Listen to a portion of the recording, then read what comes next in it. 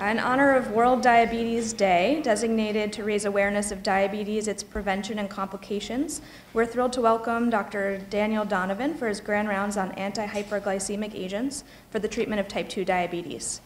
Dr. Donovan received his medical degree here at the Icahn School of Medicine at Mount Sinai. He completed his internal medicine residency training at Columbia University, followed by a fellowship in endocrinology at Brigham and Women's Hospital. He joined the faculty at Columbia and served as director of the Irving Diabetes Research Unit and was named a patient-oriented research scholar. He has been a principal investigator on many clinical trials, including Accord, Sprint, DREAM, and many others. We are thrilled he has returned to Mount Sinai as a professor of medicine and director of clinical research in the Diabetes, Obesity, and Metabolism Institute. Please join me in welcoming Dr. Donovan.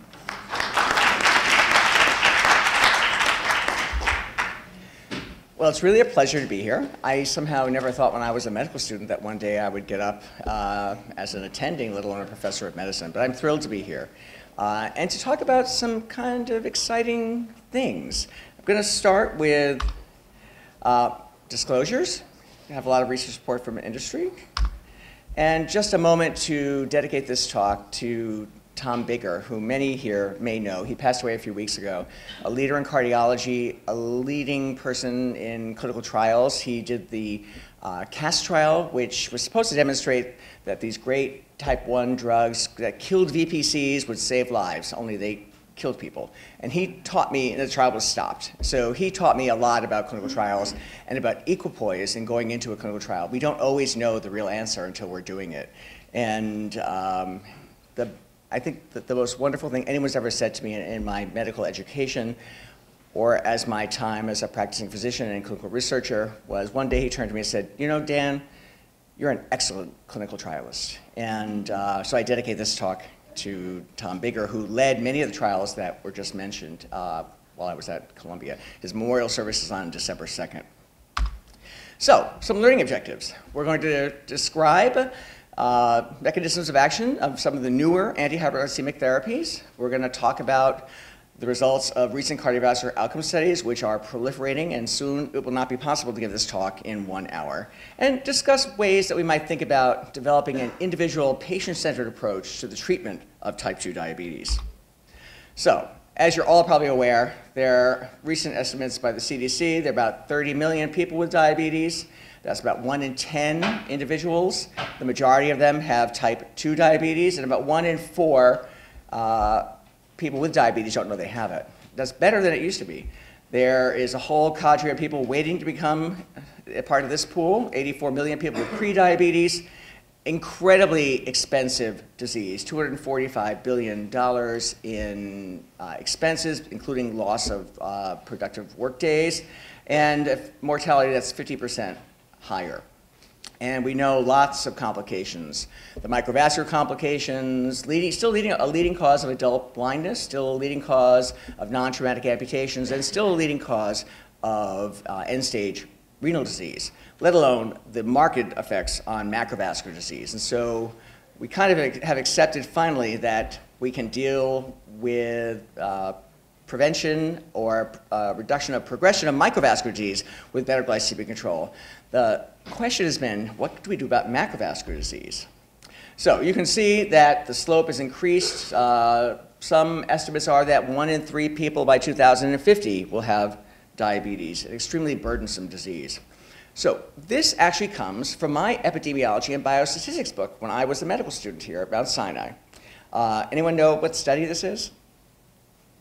This is the University Group Diabetes Program, which has been widely criticized, although when really examined in detail, there weren't fatal flaws. Paul Meyer, who was one of my biostatistics professors at Columbia when I was in the School of Public Health, reviewed it and didn't find major flaws. But the frightening thing, and this kind of informed us for many years, was that treatment of diabetes, either with sulfonylureas, there was a fenformin arm way back when, or insulin, actually had worse outcomes than people who got placebo. So really the take-home message when I was a medical student and Dr. Elliot Rayfield gave me my diabetes talk, which I remember quite well many years ago, many people believed that really it didn't matter what we did.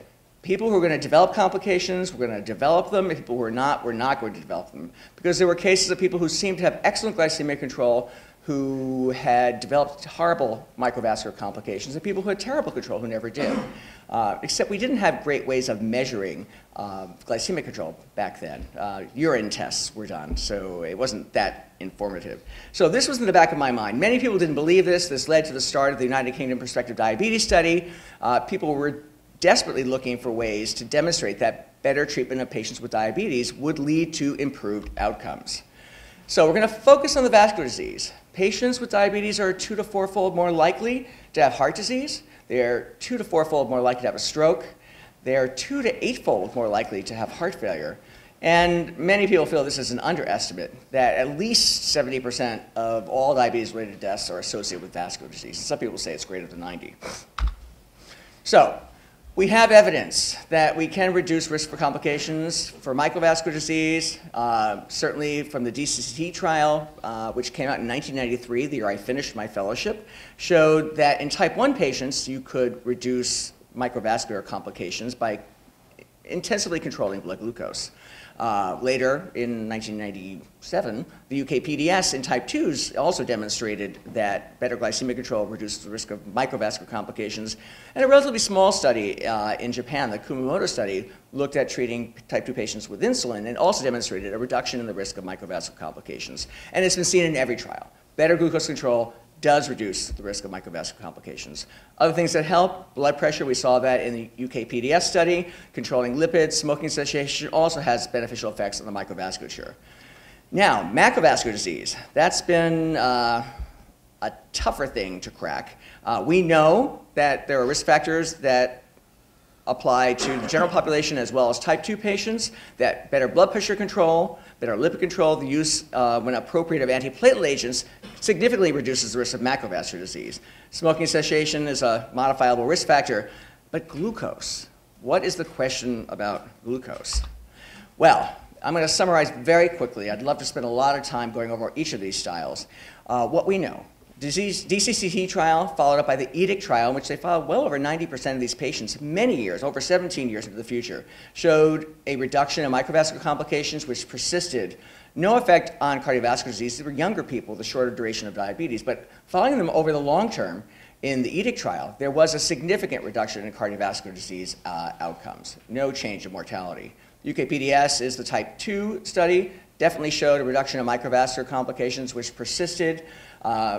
Except for the metformin arm, there was not a statistically significant reduction in cardiovascular disease, although the p-value was 0.052. If it had been 0.048, we might have said that, wow, better glycemic control does help. However, following over the long term in both of these trials, type 1 and type 2, people who once had a more intensive approach to glycemia did benefit in terms of reduced macrovascular complications. So maybe the long-term studies that we have are really too short. On average, the ACCORD, ADVANCE, and VA diabetes trials were 3.5 to 5 years of more intensive therapy. The ACCORD trial, which I spent between ACCORD and Accordion about 13 years of my life working on, I still remember the day in February 6, 2008, when we got a call, you must stop the intensively treated arm. This was a trial that was a 2x2 factorial trial, had a lipid and blood pressure study. We're not going to talk about that today, but it attempted to get people to an A1C of less than 6, using everything in our armamentarium back then. And we were beat on. If you had an A1C of 6, you had to intensify therapy. Looking back, it really wasn't a very practical way of treating people who may have had some unknown consequences. But there was a reduction in microvascular complications, no effect on CVD, and a 22% increase in mortality in the patients in the intensively treated arm. ACCORD is much more complicated. If you actually look deeply into the study, you can see a number of differences. The people who, there was a primary and a secondary prevention arm, people who had already had an event were at high risk. Longer duration of diabetes, older age was a risk factor. And if you didn't drop your A1C, if you were in an intensive arm, in the first 6 months, you were at high risk for having an event. 3-fold increase in serious hypoglycemia, tremendous weight gain using the agents we had available at that time. So complicated. The ADVANCE trial was another intensive therapy study using a sulfonylurea that's not available in the US, glycoside, and it too did not show a significant effect on macrovascular disease or mortality, but again, reduction in microvascular disease, especially nephropathy. And the VA diabetes trial also looked intensely treating these patients, significant reduction in microvascular complications, no effect on CVD, although the longer-term follow-up, there was a reduction in CVD, but no effect on mortality. So, do we just treat patients with diabetes to reduce their microvascular complications? That's a big deal. People suffer.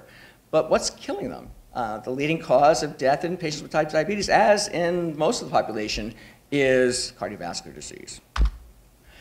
Just, again, emphasizing the longer duration of diabetes increases the risk for cardiovascular events. And we have to keep the duration of diabetes in our mind as we think about approaching our patients with type 2 diabetes.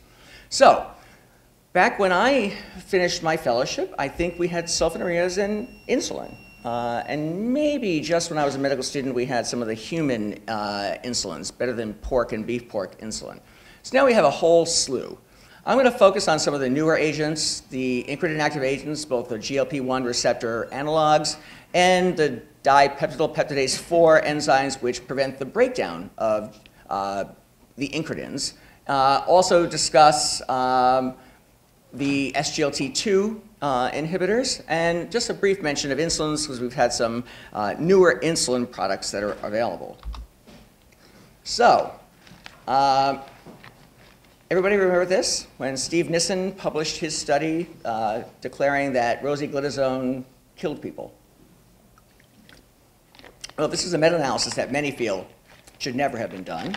I'm one of them, but it did set off a whole series of events that has changed the landscape in taking care of patients with diabetes and in terms of clinical trials. In fact, it caused the need for many more cardiovascular outcome trials, because in December of 2008, the FDA issued its guidance for industry. It's not really guidance, it's kind of like you have to do it.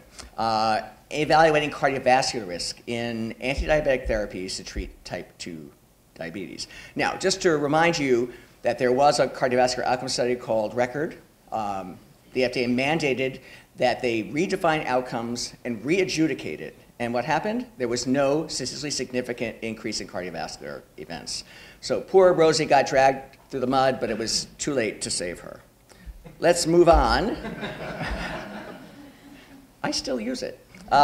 So what did the FDA require? Well, talking about upper bounds of 95% confidence intervals, even with a degree of biostatistics, kind of makes me and other people dizzy, but that's what they asked. So in order to get a drug approved, they said you have to look at cardiovascular outcomes, and you need to have an outcome that does not reach the 1.3 threshold of the upper limit of the 95% confidence interval to show that there is no significant increased risk in cardiovascular outcomes. In order to get a drug approved, however, you have to demonstrate that it doesn't cross 1.8. So if you cross 1.8, the drug doesn't get approved because there may be a risk that it increases cardiovascular events. If you do include the 1.8, it is inferior and should not be approved. If you're below that threshold, it's non-inferior, and so you can proceed. But if you don't demonstrate that your confidence intervals do not cross the upper 1.3 threshold, then you must do a cardiovascular outcome trial to determine that. So what we're looking at is non-inferiority. So is it not as bad as what we have available? And then there's also the possibility of looking at superiority. In that case, you do not cross unity. So that's what we're looking at today. These are most of the clinical trials that have started after the 2008. And I do not expect you to be able to read this or see it, just that there's many more and more coming. So it's kind of changed the landscape of the number of clinical trials being done to show that our newer drugs are at least not as bad as what we have available. So I'm going to start talking about insulins. We have made some advances. We now have 2 very long-acting insulins. We have insulin glargine, which has been around for a long time in its U100 form. It is 3 times more concentrated. As you recall, insulin glargine is soluble in an acidic solution. It is clear. When it hits the skin, it gets neutralized and precipitates. Having a larger volume increases the depot, and it provides a flatter and more prolonged pharmacokinetic and pharmacodynamic profile. The half-life is around 23 hours. So you reach steady state. Remember, you need 3.5 half-lives to come to 90% of steady state, so about in 4 days. So you make therapy changes every 4 days or so. Has a long duration of action. We're looking at single injection studies, and has been shown to have less nocturnal and severe hypoglycemia. Just to show you, it's reduced in volume by 1/3. The depot, when it's neutralized and precipitates, is about half the surface area. One thing that's interesting, studies have shown, compared with insulin glargine U100, that you need between 12 and 17% more of the ultra-concentrated form. And there's an idea that there's probably more local degradation. But it's got a more consistent and flatter pharmacokinetic and pharmacodynamic profile. And in a single injection study, it lasts at least 36 hours. So a flatter background insulin. There was a cardiovascular outcome trial that was started before the FDA mandate called the Origin trial, which we participated in when I was at Columbia. And it looked at adding insulin glargine early to early onset, early patients with a diagnosis of type 2 diabetes, including some pre-diabetic patients. And it was a 2x2 factorial design. It also included a omega-3 fatty acid arm, which I'm not going to go into. I'm just going to summarize, as I'm going to have to do with most of the studies I show. There's no time to go into all the details. There was no effect, no reduction in cardiovascular outcomes, looking at the primary outcomes and all the other individual components. One thing that was shown is that there was a delay in the diagnosis of diabetes in this trial. So certainly glargine, and because it's the same insulin in the concentrated form, it's not required to do another cardiovascular outcome study. I'm going to mention the second very long-acting insulin analog, insulin degludec. It forms soluble multihexamers after sub-Q injection. I'm going to show you a little cartoon just because I think it's kind of cute. And it leads to the gradual release of insulin monomers. Has a 25-hour half-life, greater than 42-hour duration of action. Similarly, you need about 3 to 4 days to come to steady state. And they did some interesting dosing studies once people were at steady state, varying the time interval between injection from 8 to 40 hours with no significant change in glycemic control or hypoglycemic outcomes. Both the long-acting insulins have been demonstrated to reduce severe hypoglycemia and nocturnal hypoglycemia. So just to show you the little cartoon, it exists as dihexamers in the pen, and that's because of phenol and zinc. The phenol diffuses off, and then these molecules tend to glom together, forming these very, very long chains. And so when injected into the subcutaneous tissue, this is what's happening. Eventually, zinc, and as you may recall, insulin usually exists in a hexamer with a zinc in the middle. And in order to be effective, you have to have the dissolution of monomers to interact with the insulin receptor. So eventually, in the subcutaneous depot, zinc kind of peels off, and then the monomers are free to interact with the receptor. So a unique mechanism of prolonging the action of insulin. The DEVOTE trial was a long-term cardiovascular outcome trial with degludec, mandated because there was some signal in the early clinical trials that there may be some adverse cardiovascular outcomes. And this is actually the first trial that I completed here. I brought it over with me. And it showed that it was not inferior to insulin glargine U100. However, because it crossed the upper limit confidence interval included 1, it was not superior. So all we can say for both insulin therapies is that insulin therapy does not seem to reduce cardiovascular outcomes, at least in the short term, 3.5 to 5 years of following. Very similar A1Cs. There was a significant reduction in hypoglycemia, both severe and nocturnal. We do not like nocturnal hypoglycemia. And evidence has shown if you take a normal person and you subject them to a hypoglycemic insulin clamp and induce 1 episode of severe hypoglycemia, measure counterregulatory hormones, it's quite brisk. If you bring them back the next day and you do it, their response is blunted. So even 1 episode of hypoglycemia is very bad in terms of being able to respond to the next episode. So we do like insulins that have less risk of hypoglycemia. The ACCORD trial, where we threw everything at these patients, there was a threefold increase in serious hypoglycemia, along with the weight gain. So I'm going to move on to the incretin system, which has been around for a while now. We have two agents, or classes of agents that work in this area. Just to remind you, if we give an oral glucose load compared, in fact, this is wrong, this is backwards. This is an isocaloric or isoglycemic exposure, so the same blood glucose curve. If we give oral glucose, we have an increase in insulin secretion as measured by C-peptide. However, if we give an intravenous glucose load and we measure the insulin response, I said it wrong, it's there but kind of blunted. If we give an oral glucose load, there is a much more brisk response in terms of insulin. This increase in insulin secretion in response to oral glucose has been called the incretin effect. And it turns out that two major hormones were discovered that are both released by the intestines, GIP, which used to be gastrin-inhibitory peptide, but it is now renamed glucose-dependent insulinotropic peptide, released from the proximal small intestine, and GLP-1, glucagon-like peptide 1, which is released in the distal ileum and the colon. Both of these agents seem to increase the secretion of insulin. GLP-1 probably increases both first phase and second phase, and they account for about 80% of the incretin effect. So oral exposure leads to something else happening that is a signal to improve insulin secretion. Just to review why GLP-1 gets such attention, because it does a lot of other things. In pharmacologic doses, it has a satiety effect. It can delay gastric emptying. In addition to stimulating insulin secretion in a glucose-dependent fashion, it also reduces glucagon secretion, which is actually abnormal in patients with type 2 diabetes. This is a study in patients with type 2 diabetes who were studied twice. They were fasting. They started the day in the upper 200s.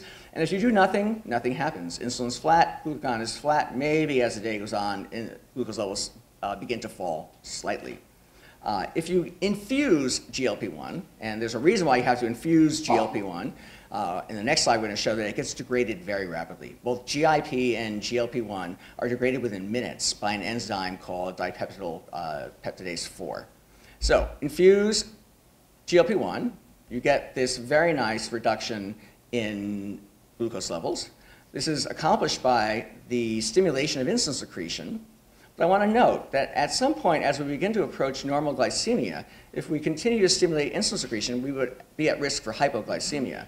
So this does stimulate insulin secretion, but in a glucose-dependent fashion. As our glucose levels come closer to normal, we then see a drop-off in insulin secretion. The same thing is seen with glucagon, which is inappropriately high in patients with diabetes, and sometimes actually increases after a meal. Both this decreased insulin secretion and increased glucagon drive hepatic glucose production, which is a significant part of the postprandial hyperglycemic response we see in patients with diabetes. So the inability to shut off the liver when we're even in the fed state. So glucagon is appropriately decreased, and as blood glucose levels come toward normal, glucagon levels return to normal. So unlike the insulin secretagogues, sulfonylureas and glycides, which are an all or none effect, they turn on the beta cell, this is really a modulator, a physiologic modulator of insulin secretion. So I already mentioned we eat. Our GI tract produces both GLP-1 and GIP. They have a very short duration of action. They're chewed up by the DPP-4 enzyme. And both GLP-1 and GIP do increase glucose-dependent insulin secretion from the beta cell. GLP-1 seems to also lead to more second-phase insulin secretion. GLP-1 does seem to reduce excess glucagon secretion from the alpha cell, although there's no evidence that it does this in a direct fashion. So there are lots of theories about how this does it, either other mediators or a paracrine effect with insulin. And increasing insulin and decreasing glucagon leads to decreased glucose production by the liver, increased glucose by muscle and fat, and maintenance of normal glycemic control. So we do have a class of drugs called the DPP-4 inhibitors. There are 5. One is available only in Europe. 4 are available in the US. They are pretty specific inhibitors of this enzyme. I'm not going to go into this in gory detail, but they do increase the levels of incretins, both GLP-1 and GIP, by around 2 to 4-fold. This leads to decrease in glucagon, increased responsiveness of insulin to glucose, higher insulin levels and C-peptide, and these agents do reduce fasting glucose as well as postprandial glucose excursions. And when studied in healthy subjects, they do not cause hypoglycemia. Because this is a physiologic system, we do not expect hypoglycemia. Now, hypoglycemia can happen. It happens in placebo-controlled trials all the time. People may have different glycogen store levels, different exercise levels, so we can never say you have no worry about hypoglycemia. We always worry about it. Indicated as monotherapy, combination therapy, but not indicated in patients with type 1 diabetes. There is a risk of hypoglycemia if you combine it with insulin secretagogues or insulin. And the drugs do differ from each other in terms of drug-drug interactions and pharmacokinetics. All of these medications, except for linagliptin, require a dose reduction in renal disease. And vildagliptin is available in Europe only. Apparently, monkeys' tails fell off, and so it never got approved in the US. So we're going to go to the first study looking at cardiovascular outcomes in type 2 diabetes with saxagliptin, one of the DP4 inhibitors. And it was demonstrated to be non-inferior, but it failed to meet the goal of superiority. So at least not as bad as placebo comparator. So no evidence of increased risk for cardiovascular events. So it met the criteria. However, in that trial, looking at other potential outcomes, and I'm not usually going to show all the other outcomes, there was this unpleasant potential signal of a 27% increase in the risk of hospitalization for heart failure. And in this case, it was statistically significant, although it was not a primary outcome, but it did give some cause for concern. We're now going to look at the EXAMINE trial, and it used allogliptin, another DPP4 inhibitor, and cardiovascular outcomes. There were over 5,380 patients randomized versus placebo, and again, there was non-inferiority, but not superiority. Again, so it was not any worse than placebo. Now, in the total outcome, there was really no other significant signal, including heart failure, where it was close to unity. However, the FDA mandated some increased looking, and when you take into account all the episodes of heart failure that occurred in this trial, there was about a 20% increase, although not statistically significant. This led to the entire class of drugs having a warning about heart failure. The next trial was the TCOS trial, which I participated in at Columbia.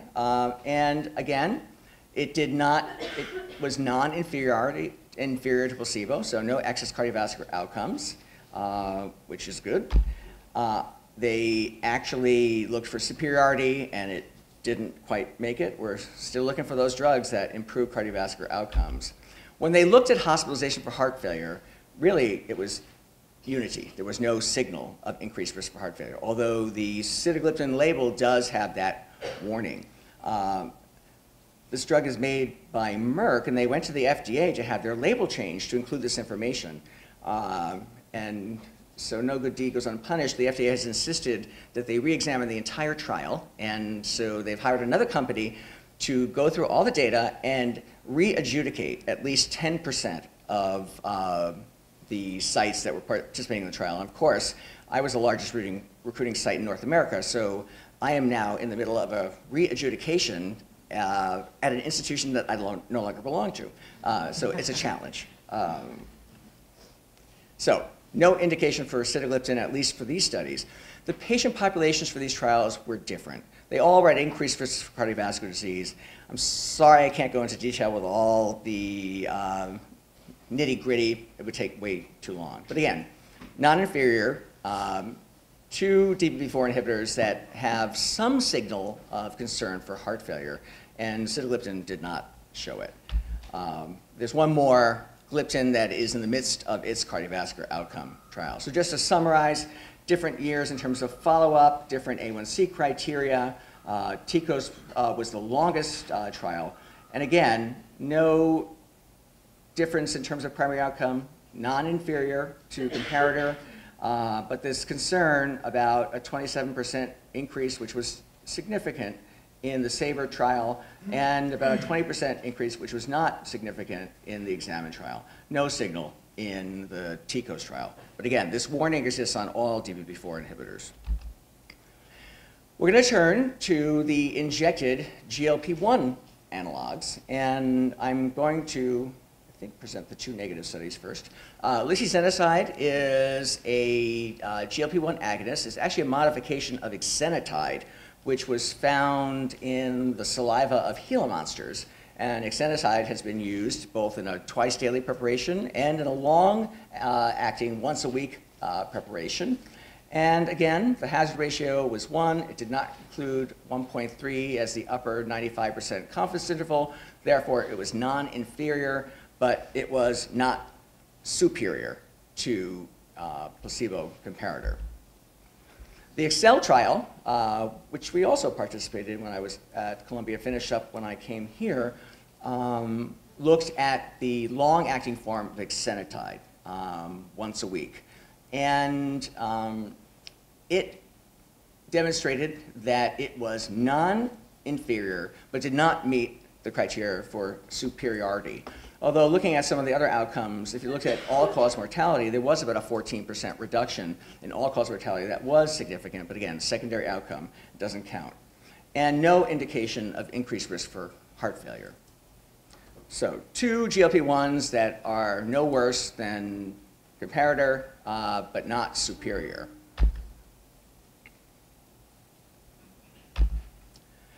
The LEADER trial, which I also participated in, looked at liraglutide, a once-daily injection of a GLP-1 agonist, and patients were randomized to the background of standard of care, and they were to get up to 1.8 milligrams. You start at 0.6, which is not considered a therapeutic dose because of GI toxicity, nausea, vomiting, diarrhea, which usually goes away by 3 months, versus standard of care plus placebo.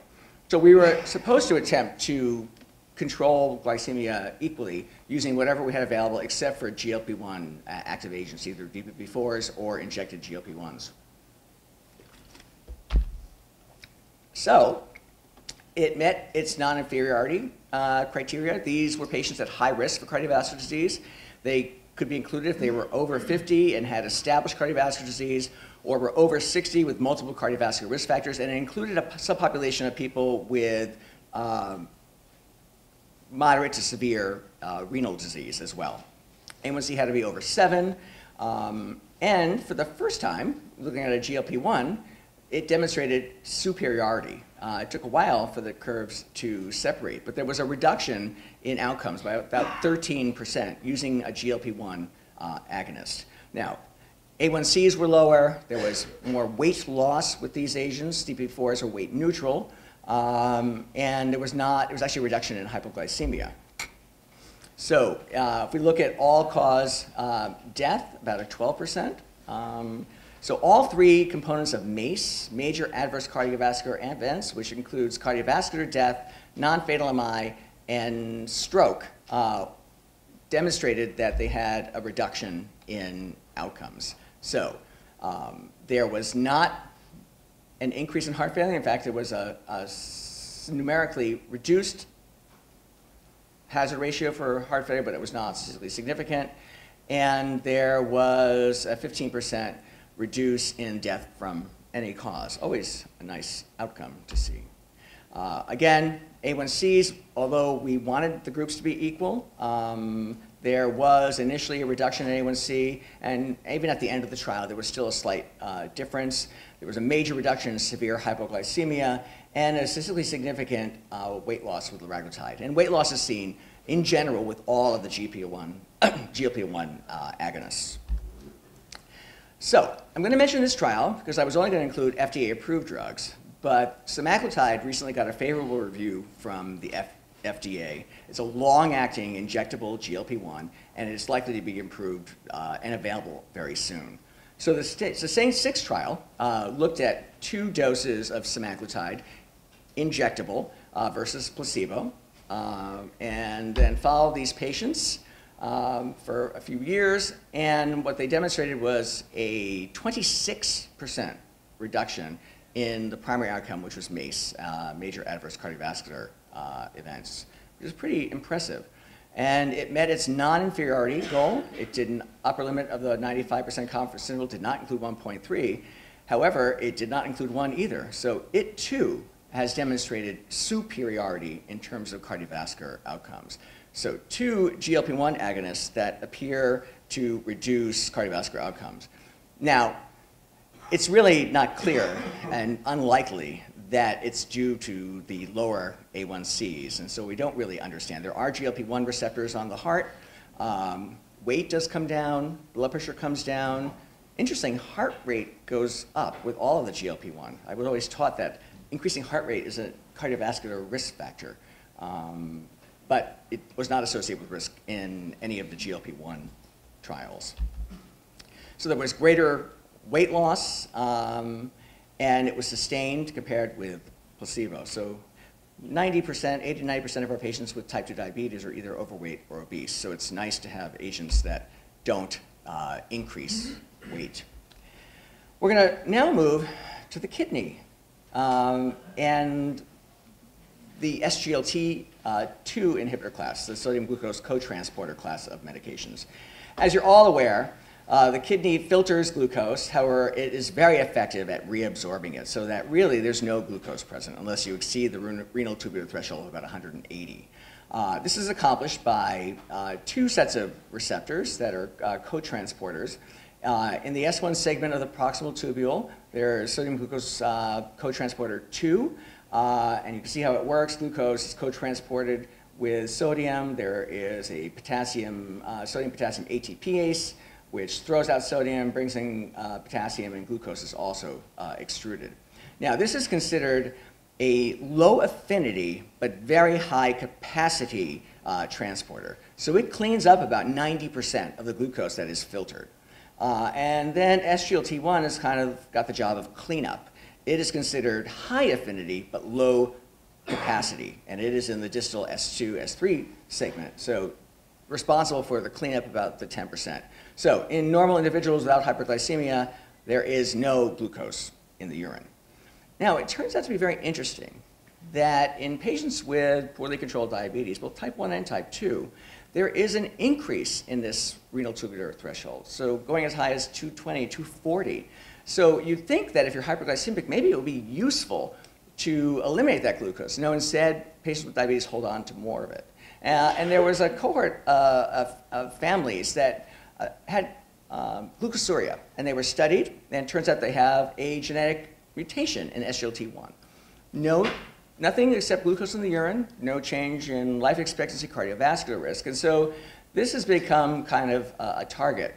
And in fact, targeting SGLT1 and SGLT2 has been around for a while.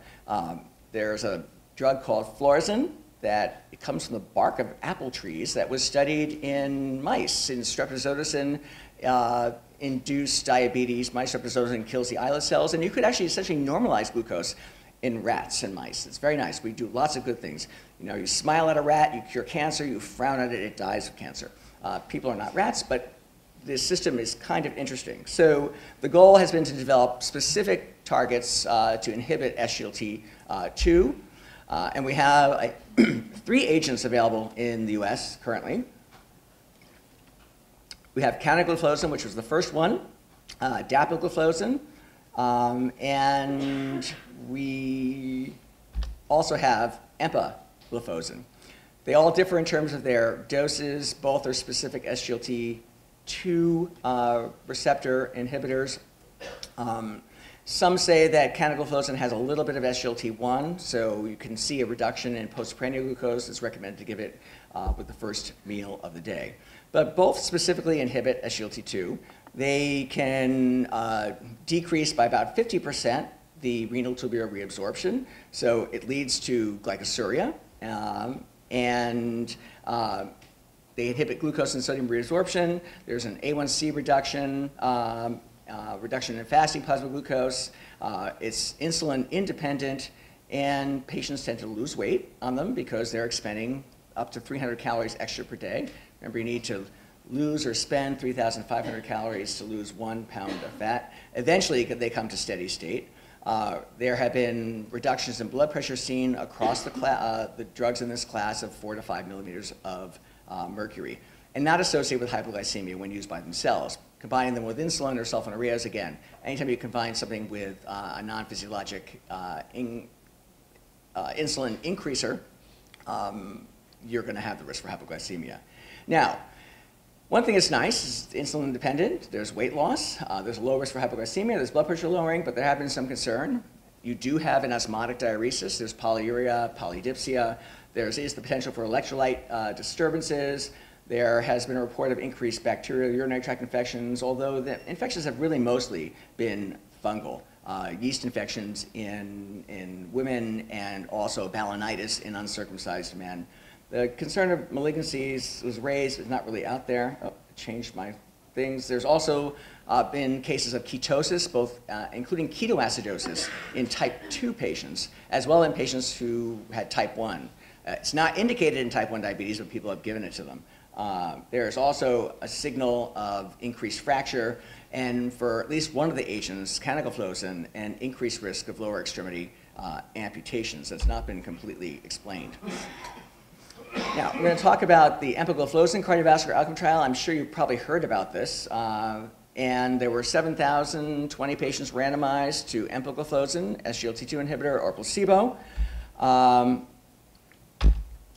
And there was a 14% reduction in cardiovascular outcomes. So it met non-inferiority and it met superiority. And the separations of curves occurred very, very early on. Remember, it took the GLP-1s more than 12 months to separate. But empagliflozin, you saw a difference starting around 3 months. So the idea is that this really is not probably hypoglycemia. It may be other effects of this class of agents. So I'm going to look at heart failure, and there was a significant reduction in the risk of heart failure at both doses of empagliflozin. Looking at each dose independently, both doses were effective at reducing admission for heart failure. There was a reduction in weight seen, and as I mentioned, a 4 to 5 millimeter reduction in both systolic and diastolic blood pressure. There was a concern with these agents that initially there seems to be an increase in LDL cholesterol.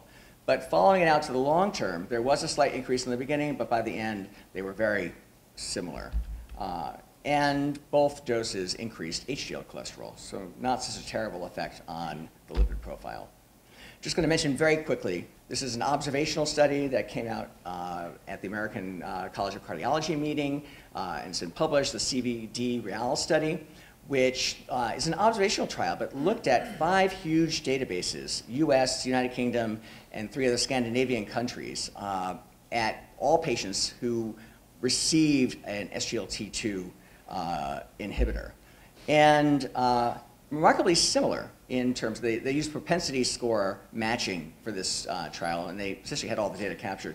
Very similar effects across the clinical trial program, and showed a 51% reduction in all-cause death and heart failure in the primary analysis. And so these were really essentially primary prevention patients, not secondary prevention patients as we saw in the EMPA-REG study. And they used DAPA, CANA, and EMPA, although in this trial there was very little empagliflozin that we just talked about used. It was in the United States, mostly canagliflozin, and in Europe, mostly dapagliflozin. So it suggests a class effect in reduction in cardiovascular outcomes. But again, observational. Then, just recently, presented at the American Diabetes Association this summer, and again at the European Association for the Study of Diabetes this fall in Lisbon, the CANVAS trial. Now, the original CANVAS trial had 4,330 patients, and it randomized patients to either 100 or 300 milligrams of canagliflozin versus placebo. But then they decided that they would increase the sample size, and they started another trial called the CANVAS-R study because it included renal outcomes. And they merged these two together, and so they counted all the events together. And in terms of the primary major adverse cardiovascular events, CV death, non-fatal myocardial infarction, or non-fatal stroke, there was a 14% reduction in the risk of the primary event. The significant p-value for non-inferiority, again, it did not include 1, so it demonstrated superiority. So the second SGLT2 inhibitor demonstrating superiority in terms of cardiovascular outcomes.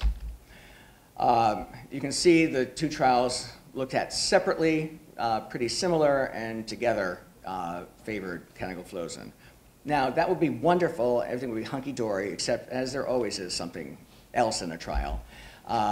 When looking at some of the other potential outcomes, most of the outcomes, none of the individual outcomes were significant, but together the primary cardiovascular outcome was reached. Remember, with liraglutide, all three, CV death, non-fatal infarction, and non-fatal stroke, were reduced. There was a reduction in heart failure and CV death or hospitalization for heart failure, not a significant reduction in all-cause mortality. There was a signal of increased fractures in both of the programs and together. And I think one of the things that's most concerning is that there was really a markedly increased risk for lower extremity amputations, both minor and major, which remains unexplained and was not seen in their phase 3 clinical trial program. And no clear predictor of amputation except for being exposed to canagliflozin. So now there is this risk of amputation that is in the SGLT2 inhibitors, but it's only been seen with canagliflozin thus far and only in this series of trials. They did look at renal outcomes, and there was a 40% reduction in end-stage renal disease or death. There was a reduction in the progression of albuminuria, significantly reduced by about 27%, and there was a 30% regression of patients who already had albuminuria in terms of their rate of albumin excretion. And there appear to be favorable effects of the SGLT2 inhibitors. They restore glomerular tubular balance, this nebulous concept that I've never really understood. Although I think we called it tubular glomerular balance when I was a medical student. So similar to ACE inhibitors, it has a beneficial effect on filtering and does lower, all the agents have demonstrated to lower albuminuria. So with that in mind, we have insulins that are non-inferior, that don't improve cardiovascular outcomes. We have the DPP-4 inhibitors that have not been demonstrated to improve cardiovascular outcomes, but are certainly non-inferior to our therapies, and are associated with not an increased risk for weight gain and a low risk for hypoglycemia when used by themselves. And we've got the GLP-1 receptors, and 2 have been demonstrated to reduce cardiovascular risk. We have the SGLT2 class of drugs. Both empagliflozin and canagliflozin have shown to significantly reduce cardiovascular outcomes. Some baggage with cana in terms of this amputation, which needs to be further studied. So what are our anti-hyperglycemic therapy recommendations after all these studies? And in the post-accord day. Well, in general, the ADA says less than 7 for most people. That is preprandial less than 130, postprandial less than 180. But based upon what was seen in the ACCORD trial, if you're younger, at lower risk, the primary prevention group did not have adverse outcomes, then you might aim for a lower goal. We're going to talk about the competing organization, ACE. So it might be worth it to have tighter targets, especially since now we have drugs that we can combine that are weight neutral or lead to weight loss and don't increase the risk for hypoglycemia. Looser targets in patients who are older, have comorbidities, especially established cardiovascular disease.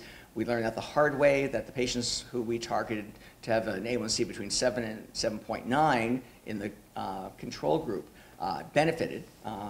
And we want to reduce the risk of hypoglycemia, especially in older patients. As we do have choices now of agents that can be used in monotherapy and combination therapy that are not associated with an increased risk of hypoglycemia. This is modified by a paper that Silvio Inzucchi at Yale wrote, and looking at balancing risk versus benefit, including look at the hypoglycemia and adverse events, the disease duration. The longer duration of diabetes, the higher the risk.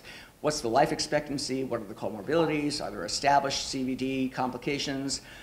Is the patient really able to participate in a more intensive glycemic control program? And what are the resources, including insurance, available to the individuals? This is the ADA algorithm. Says lifestyle should always be part of it. Recommends metformin as monotherapy. It's been around for 60 years. If you can tolerate it, has high efficacy, low risk for hypoglycemia. It's either weight neutral or weight loss. Side effects are GI. Rarely lactic acidosis. It really hasn't been seen a lot. In fact, we've lowered the GFR criteria, so you can use it in patients whose GFR is over 30.